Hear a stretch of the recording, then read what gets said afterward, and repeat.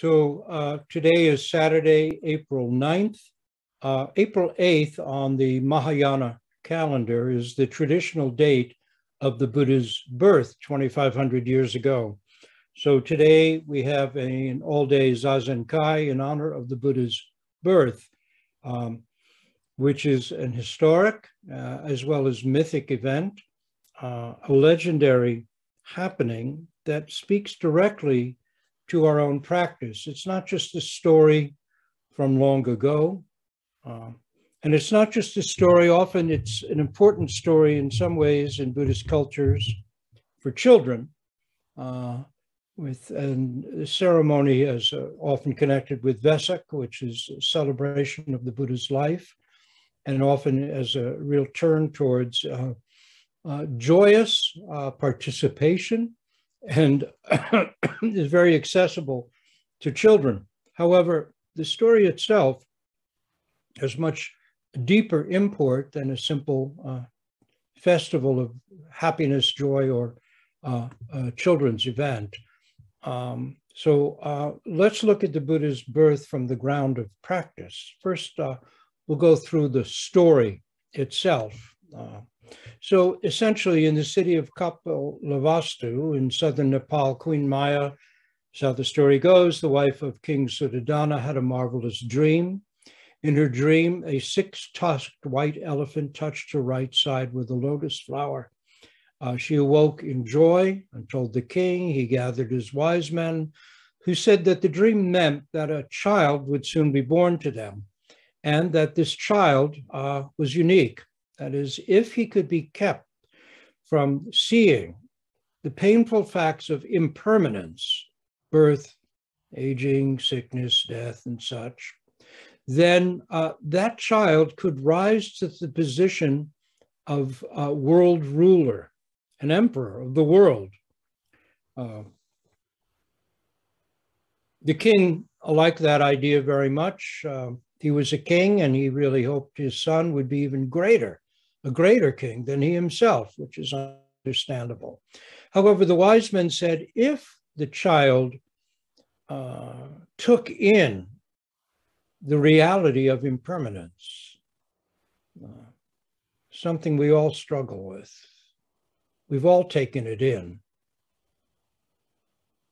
then he would not be drawn to commitment to the events of the world and leadership in that territory, but would really commit himself to the deepest realization of the potential of the human mind itself, to understand and to be of benefit to all. In other words, he would become an awakened, fully awakened being, or Buddha, which is simply what Buddha means, awakened. An awakened one. So the king was overjoyed and he was troubled. How would he be able to keep his child from seeing impermanence was his underlying challenge, even before the child was born. Now, the story goes that towards the end of the queen's pregnancy, she set out for the ancestral home of her family, which was kind of a tradition of the time to give birth in the home of your ancestors and or realm of your ancestors. And on the way to her parents' home, she stopped at the beautiful Lumbini Gardens, and while standing under a sala tree, she reached up to take one of the blossoms, and blossoms began raining down from the skies. Now we enter the world of myth. And beautiful voices were heard singing, and the baby Buddha emerged painlessly, this is myth and legend, from her right side, took 7 steps, lotus flowers opening beneath his feet. Devas, gods, beings of higher realms, were coming down from the skies, pouring heavenly nectar over him, washing all the birth impurities away. And then raising one hand to the heavens and pointing the other down toward the earth, he proclaimed, above the heavens, below the heavens, I alone, the honored one. In this life, I shall be Buddha. It said that at that moment, all suffering beings momentarily experienced freedom, joy, and peace. Prisoners, captives, and exiles found release. The fires of the hells ceased to burn. Hungry ghosts were momentarily actually satisfied. Animals freed of fear. Warring spirits stopped battling one another. And happiness suffused all beings. However, no one was happier than Queen Maya, seeing her long-awaited child at last, unless it was the newborn baby Buddha himself, who already looked upon each deva, person, animal, tree, flower, and stone with the eye of a mother who regards their only well-beloved child. So that's the story. This is the essence of the Buddhist tradition's legend of the Buddha's birth, and it uses the language of myth to point us beyond the literal. We might say, if you want to unpack the essence of the myth, to see how myth works, you might say, here's a teaching right here. The baby Buddha is born and raises one hand to the heavens and the other points down to the earth, and above the heavens, below the heavens, I alone, the honored one.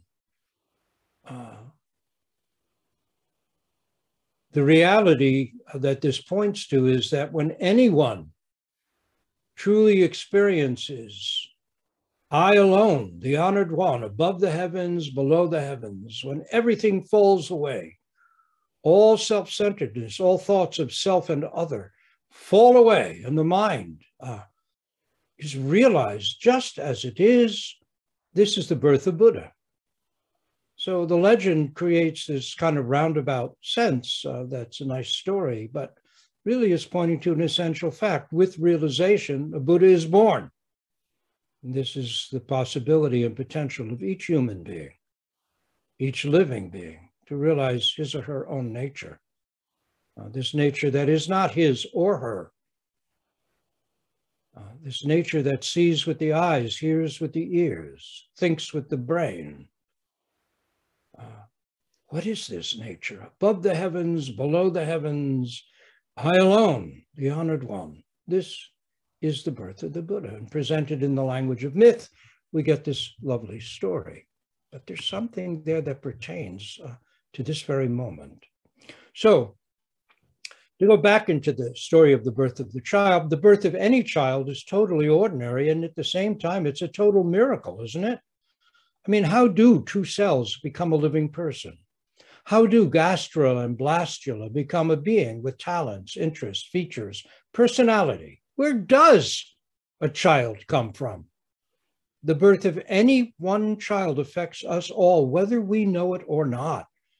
Myth gives imaginative space to the uncanny, ordinary reality we are all actually living. Still, in reality, of course, babies don't talk. The baby Buddha's profound utterance above the heavens, below the heavens, can't be taken literally. Fundamentalism's reductive literalization of myth takes us down a rigid road. So far, no Buddhist sects have sprung up arguing over what the baby Buddha said or how many steps he took, and let's hope they never do. That would be a disaster. Still, we humans have been sadly willing to cling to beloved untruths and make mountains of anthills. But Zen begins with the sense that our current story might at least be, if not untrue, then inadequate. Roshi Kapleau used to say that to practice Zen, there's not much we need to believe except that 2,500 years ago, the Buddha was neither a fool nor a liar when upon his great enlightenment, he spontaneously exclaimed, "Wonder of wonders, all beings are Buddha, fully endowed with wisdom and virtue. Only their self-centered or self-oriented delusive thinking prevents them from realizing this." So if we don't need to literally believe that the Buddha spoke as a newborn, or that flowers rained down upon him from the skies, or he took 7 steps. Does that mean we should get rid of myth? No. There is truth in all these mythic elements. And while Zen practice offers us the opportunity to mature beyond beliefs and realize original nature or unconditioned truth for ourselves, the way of the Bodhisattva, the way of the wisdom being, or being growing up beyond limiting, self-centered, delusive thinking, must still begin with belief, with some basic faith that there is something beyond, yet not separate from the senses and intellect, and that it can be realized, woken to. It is already ours, so we can't gain it, but we can wake to it by allowing the delusive thinking to fall away. How? How does that happen? By focusing on the practice, not simply by thinking about the practice, but by practicing the practice. The mind becomes absorbed in one thing, which means there's no room for all this other stuff. We don't suppress it. We don't try and get rid of it. It just dwindles away. Then what's there? Anyway, that belief is where we begin, but it still takes the work of practicing to wake to the reality that the belief points to. Now, while this sounds relatively easy and simple, hey, we're all Buddhas, all we have to do is realize it. It does not typically come easily. Fairy tales remind us that we may have to eat 7 iron loaves and wear out 7 pairs of iron shoes before we arrive at fulfillment. This is not simply advice for children. Persistence is the essence of the hero or heroine's journey. Persistence in Zen practice embodies our faith that the Buddha wasn't a fool or a liar when he spoke of our birthright. He wasn't talking about something unique to Buddhists. Rather, he was telling us that there is something worth realizing at the core of this very life. And while we may have each caught glimpses of it now and then in childhood or as adults, formal practice can make its more complete realization truly accessible and possible for each one of us to our own degree. The legendary words of the Buddha, above the heavens, below the heavens, I alone, the only one, can, of course, be badly misunderstood. They do not present overwhelming egotism or narcissism. They actually show the opposite, expressing absolute humility and selflessness. A note to the classic Zen text, Blue Cliff Record, says, an ancient said, a sage has no self, but there is nothing that is not his or her self. Above the heavens, below the heavens, I alone, the honored one. The sage has no self, but there is nothing that is not his or herself. Through the legendary words, original enlightenment is given voice. While legend asserts that the Buddha knew this truth at birth, history reminds us that the baby Buddha still had to grow up and become Prince Siddhartha, who, heartsick over his firsthand experience of old age, sickness, and death, had to struggle to finally, fully, and consciously realize what he had already understood at the moment of birth. Are we any different? There's a Jewish legend that says that every child in the womb already knows all wisdom, all truth.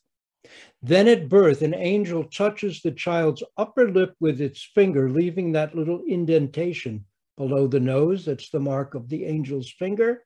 And with that, the child forgets all it knew, all that wisdom, all that insight, all that truth that's already ours. The child forgets. Then our life's work is the work of overcoming that angelic touch and remembering what we once already knew. This is the work of making innate wisdom conscious and mature. This is the work of ongoing practice. Zen Master Ikkyu wrote, "When I tried to remember, I always forgot. Once I forgot, I never forget." With the, we might say, this is right recollection. This forgetting is true remembering. In a nutshell, with the self-preoccupied self totally forgotten, what we've been seeking is already here. We don't have to add a thing. With self-centeredness dropped away, we are home, above the heavens, below the heavens. It is a great relief, like a huge weight taken off our shoulders. We are home. We can relax into this life. It doesn't mean that we then stop practicing. It means that we practice with much greater, in some ways, commitment. It's a new beginning. The last lines of The Lord of the Rings, I think, touch us so deeply because they remind us of something we all know, something universal. It goes like this. Sam returns from seeing Frodo and Gandalf off at the gray heavens. And here's Tolkien's final lines. And he went on, and there was a yellow light and a fire within.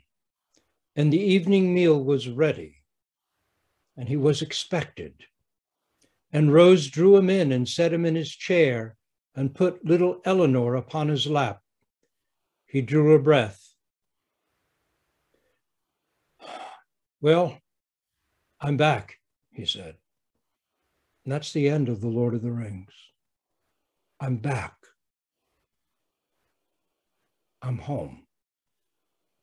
The point of the journey is not to end up in some esoteric place, but to come fully home. How do we do it?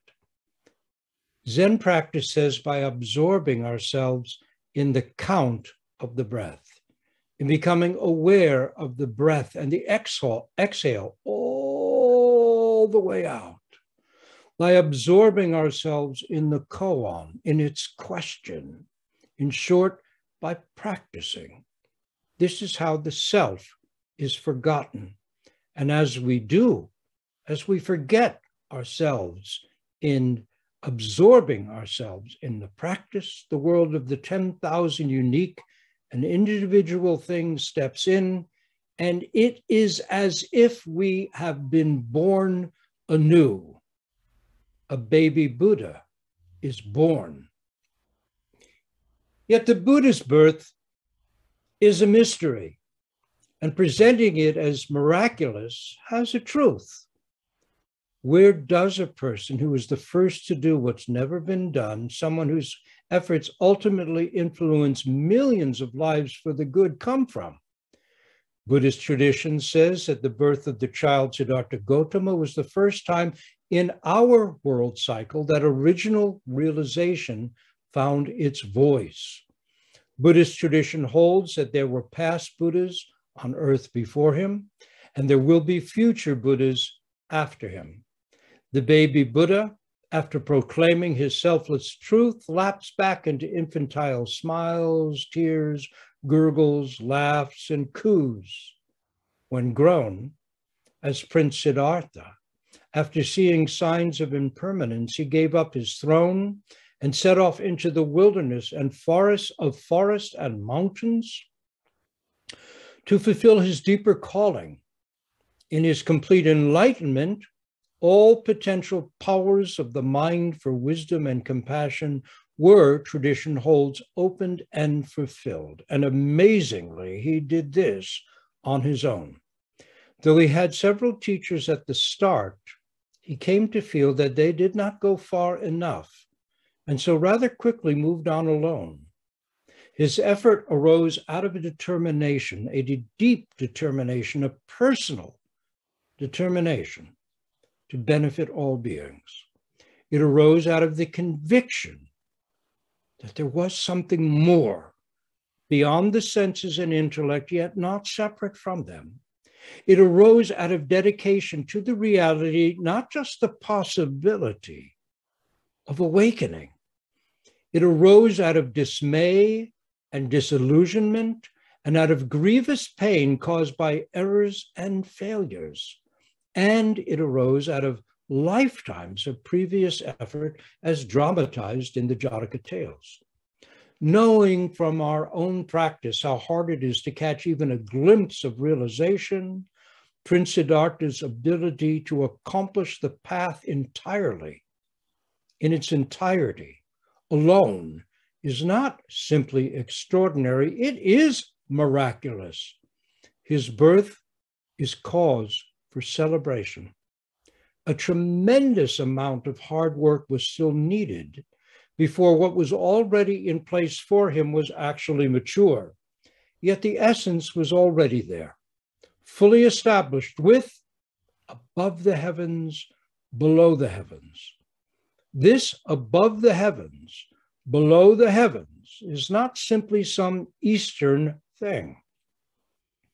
The 17th century English Christian theologian and mystic Thomas Traherne, speaking of his own childhood in his compilation called The Centuries or Centuries of Meditation, in the 3rd century wrote,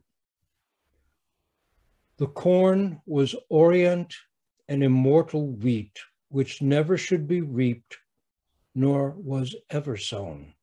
I thought it had stood from everlasting to everlasting. The dust and stones of the street were as precious as gold. The gates were at first the end of the world.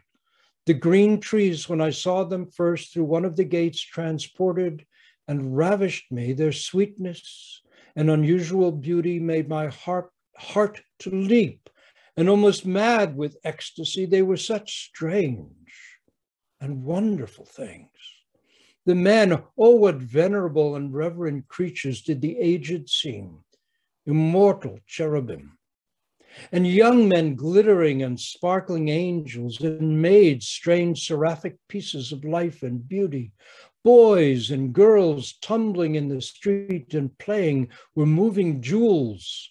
I knew not that they were born or should die, but all things abided eternally as they were in their proper places. Eternity was manifest in the light of day, and something infinite behind everything appeared, which talked with my expectation and moved my desire.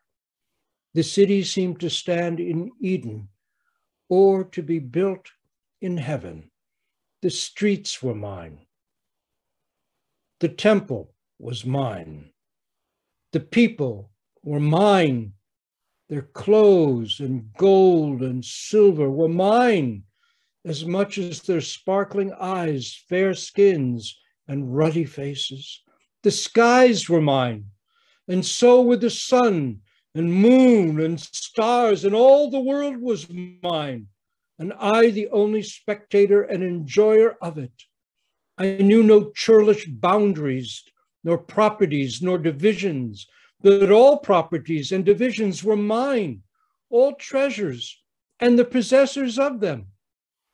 So that with much ado I was corrupted and made to learn the dirty devices of this world, which now I unlearn and become, as it were, a little child again. Above the heavens, below the heavens, I alone, the honored one.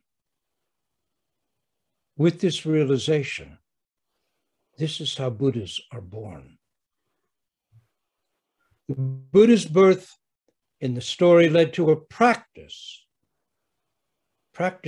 he uncovered and shared, by which we ourselves can confirm the reality of Traherne's stunning words. We can experience, realize above the heavens, below the heavens ourselves. So each year, on or around April 8th, we take a little time out of our busy schedules to honor the birth of Shakyamuni Buddha. We're grateful for the possibilities his efforts opened for us. But before we are lost in sentimentality, there's this from Master Yun Men. Yun Men, now this is from John Woo's The Golden Age of Zen, which is a nice little book. Roshi Kapleau used to read from it all the time. And this is a quote from John Woo. Yun Men related the legend that the Buddha, immediately after his birth, with one hand pointing to heaven and the other pointing to earth, walked around in 7 steps, looked at the 4 quarters, and declared, "Above heaven and below heaven, I alone am the honored one." After relating the story, Yun Men said, "If I were a witness of this scene, I would have knocked him to death at a single stroke and given his flesh to the dogs for food. This would have been some contribution to the peace and harmony of the world." So, Roshi Kapleau loved this quote, which reminds us that we don't need fantastic legends and images, wonderful as they are, for they too can bind us down and trip us up.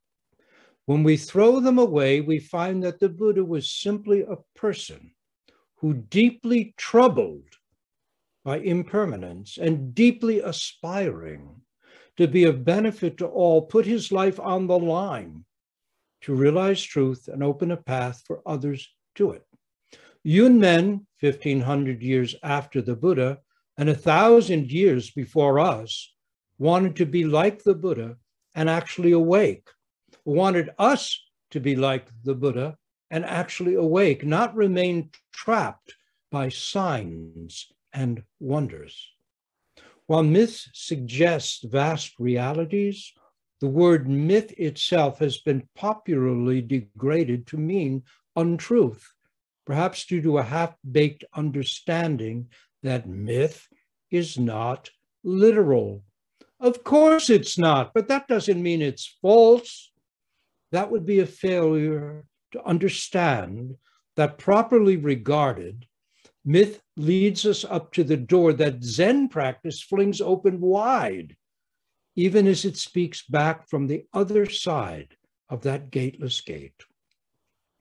All our Dharma ancestors, men and women, who, troubled by impermanence and injustice, had faith that there was something more, encouraged us to keep going.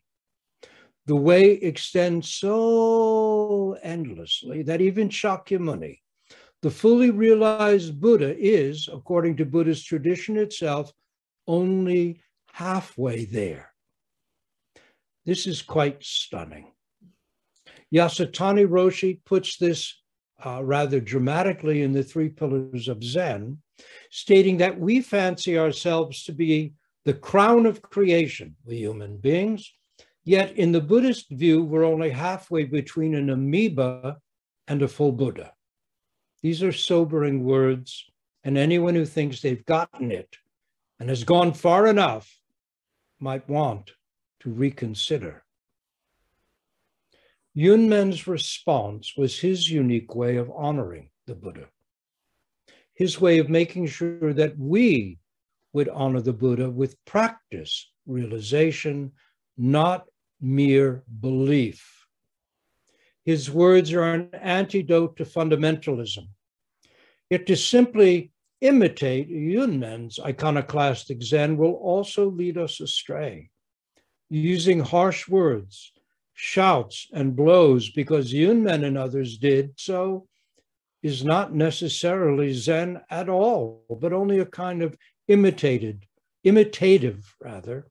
wild fox slobber, a self-indulgent sort of poison.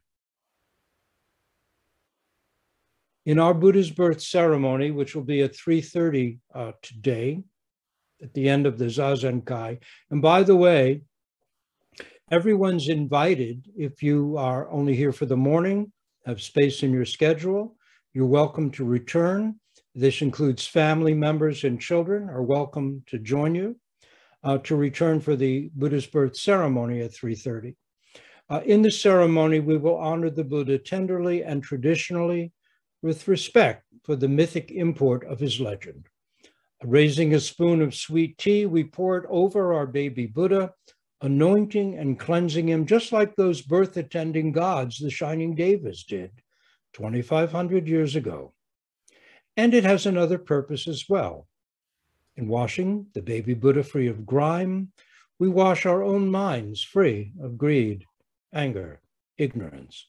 This too is how a baby Buddha gets born. In 2016, when Rose and I and others, along with Sunyana Roshi, Sunyana Graf Roshi, and the students of the Vermont Zen Center, Toronto Zen Center, and Casa Zen, Costa Rica, visited Ensuji, the training temple of the Zen poet and priest Ryokan. His dates are 1758 to 1831. We found a baby Buddha with one hand raised to the heavens, one pointed down to the earth, standing on the altar. Though in Japan on that pilgrimage, we had seen Buddhas big as houses, glorious and golden. At Ryokan's place, the baby Buddha was about the same size as the little wooden Buddha on our altar here now at Endless Path Zendo, maybe 6 or 8 inches high. And it was even less impressive than ours as it was cast in dull black metal. It was quite humble, quite touching to see it. And yet it stands out to me as one of the real highlights of that pilgrimage. Practicing realization is how a Buddha is born. The story of the Buddha's birth might be based on history or not. Regardless, it remains a solid metaphor of our own potential. This very count, this very breath, this very koan can be our own entrance into the Lumbini Gardens, which is in reality this whole living earth. So, baby Buddhas, awake and rejoice.